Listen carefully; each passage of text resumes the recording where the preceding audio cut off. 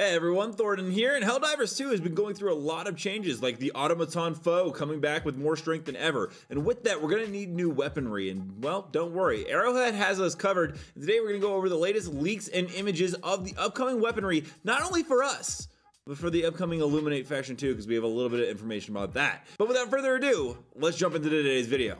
Helldivers 2 is gearing up for a massive offensive against the automaton menace, as they have returned in tenfold after we eradicated them in swift disassembly, and we are going to be getting some assistance with the new democratic war bond releasing today. However, soon after, we are getting a new arsenal of devastating weaponry that is going to change the game. But these aren't your standard issue sidearms, comrades. These are game changers, and coupled with the intel of incoming enemy advancements, I'm looking at you, the Illuminate, we're looking at a whole new kind of battlefield. So let's delve into this intel and see how these weapons can secure humanity's future and maybe rain some serious hell down in the process. The big one that I want to talk about first is the R-36 Eruptor, and this bad boy is a grenade launcher on steroids. Now, with some of the community feedback on Reddit, it suggests that this is an exceptional area of denial ability weapon. Imagine flushing out entrenched bugs or vaporizing entire hordes with a single well-placed shot, and the R-36 Eruptor could become an essential tool for both offensive pushes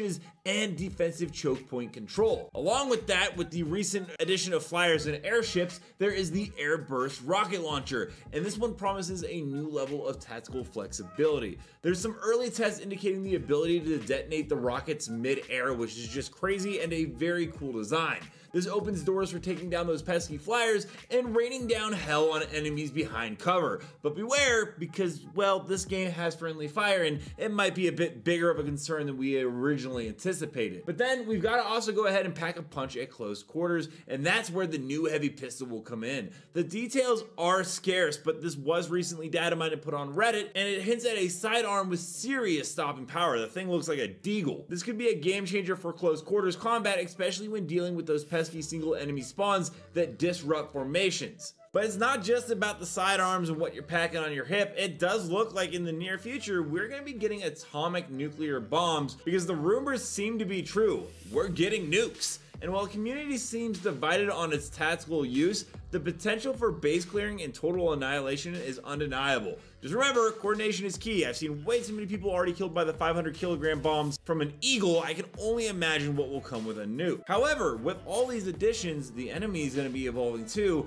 as we did get an image of the Illuminate Outcast Beamer, and they seem to have force field. The combination of offensive and defensive capabilities poses a serious threat, but we also talked about some things that could help us overtake this, such as that R-36 Eruptor's area denial could potentially bypass the force field, flushing out the enemy. The airburst rocket could rain down behind the shield, taking down the outcast before they can react, and a well-placed heavy pistol shot might overload the force field. Maybe I'm just being a little too hopeful there, but it could create a window for a decisive blow. All that being said, the incoming weapons promise to shake up the established meta in Helldivers 2. Mastering these new tools and using them strategically against the evolving enemy is going to be absolutely paramount as we continue to take over the galaxy and spread democracy. And while the community grapples with the tactical implications, like the potential for friendly fire with the airburst launcher, I know one of you guys are going to do it. It's probably going to be my friend Beast Mode Bear. That's right, I'm calling you out. One thing is for certain, Helldivers 2 is about to get a whole lot more explosive, literally and figuratively, so grab your trusty stratagems, comrades, and prepare to take down the automatons and the upcoming Illuminate. Oh yeah, I guess there's bugs too, but you know,